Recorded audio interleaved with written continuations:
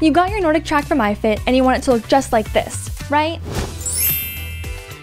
It took us over 30 minutes to get our vault to look just like the pictures, and now that we have, let me show you how to do it really easily so you can get yours set up in 10 minutes or less. My name is Kaylee Roberts at Connect the Watts, and here we do guides as well as reviews and news updates on Nordictrack, iFIT, and other connected fitness equipment. So if that's something that interests you, make sure to subscribe and hit that bell button so you don't miss out on any of our latest videos. The vault design is very compact and tight, so if you're off by just one notch when setting it up, you may have to redo the whole thing. Once you've received and assembled your vault and have unboxed all of your equipment, double check and make sure you have all the weights, bands, and hardware before you begin. The vault hardware comes with this iFIT sign thing that you can probably get creative with and find a use for, but we just toss it to the side for now.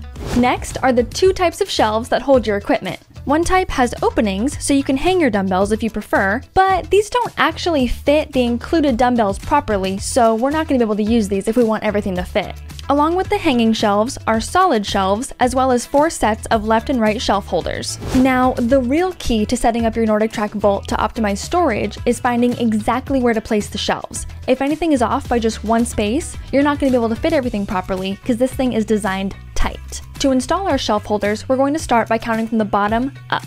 First, count up to the 5th hole, then place a left and right shelf holder on each side. Next, count up to the 14th hole and place another set of shelf holders.